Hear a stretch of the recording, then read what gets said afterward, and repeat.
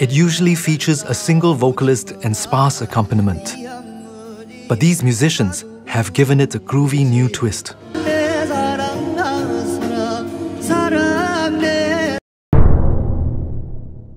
전통음악 판소리를 팝과 혼합해 조선팝이라는 새로운 장르를 탄생시킨 서도 밴드. 놀라운 가창력과 독특한 음악색으로 복면가왕, 풍류대장, 불후의 명곡 등의 프로그램에 출연해 전 국민을 열광하게 만들었죠. 그런데 서도밴드가 해외 방송에도 떴습니다.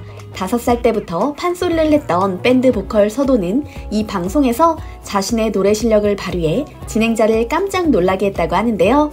반대로 이 방송의 진행자도 서도밴드를 놀라게 만들었습니다. 외국인인 그가 이 노래를 불렀기 때문인데요. 서도밴드가 놀란 이유, 대체 무엇이었을까요? 영상으로 보여드릴게요.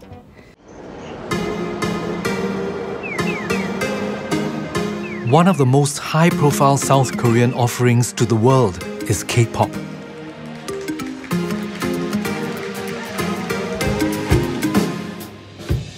But even here, a new music trend, grounded in the past, is taking off.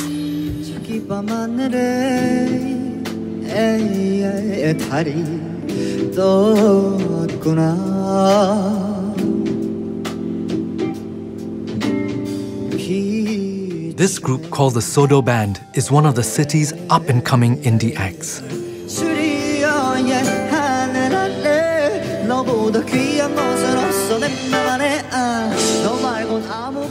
Their music draws influence from pansori, a Korean musical storytelling tradition from the late Joseon period. It usually features a single vocalist and sparse accompaniment. But these musicians have given it a groovy new twist.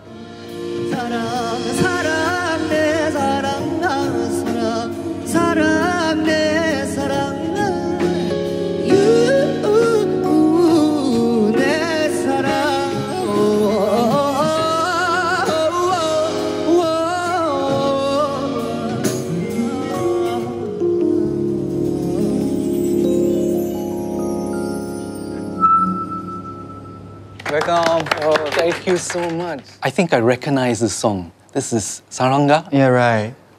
How do you know that? When I was studying here, Yeah. I learned a little bit of pansori. Really?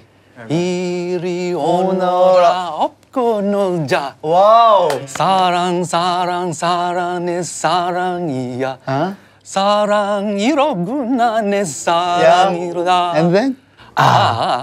매도 내 사랑아. Oh, he's good.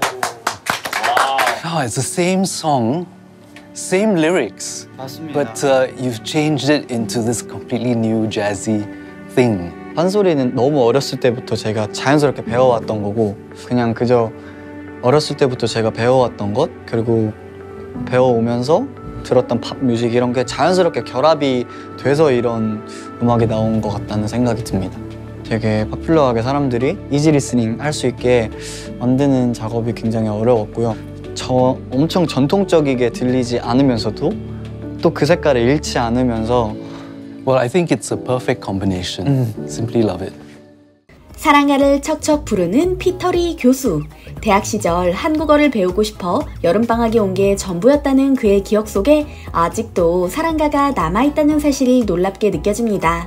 싱가포르 공영 방송에서 다른 사람이 아닌 피터리 교수를 진행자로 섭외한 이유가 이해가 되는데요. 이처럼 한국 전통문화에 대한 깊이 있는 식견을 지닌 그가 향한 곳은 바로 시내의 한 상점.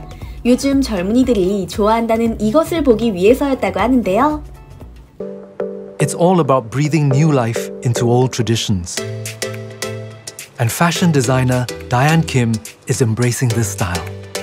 Joseon Dynasty hanbok is really popular for the young generation.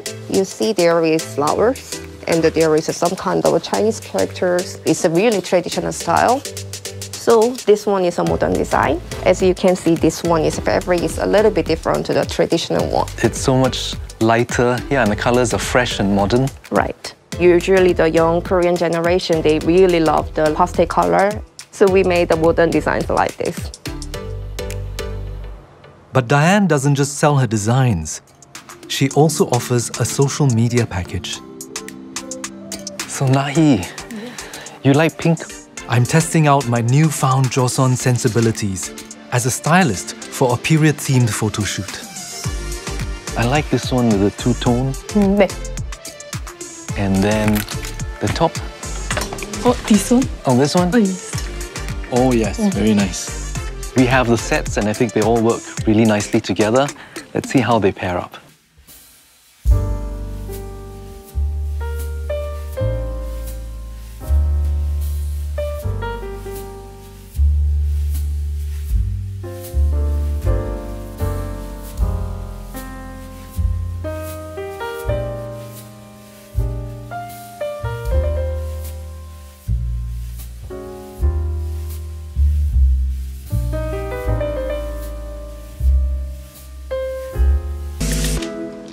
Why the interest in dressing up in this sort of old and new style?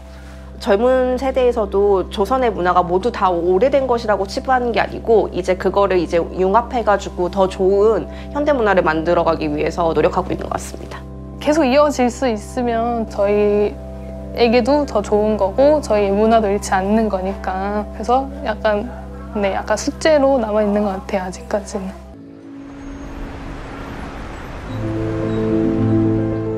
Since the fall of the Joseon dynasty in 1910, the Korean peninsula has seen its share of conflict, which saw the former nation split into North and South. While the North remains closed off, South Korea continues on a different trajectory of openness to the world, encapsulating the two opposing forces that shaped life here for centuries. The Joseon dynasty overcame tremendous challenges to carve out a space among powerful neighbors. Today, despite modernization and economic growth, South Korea is also considered to be the most Confucian society on earth, with rigid rules and an emphasis on conformity.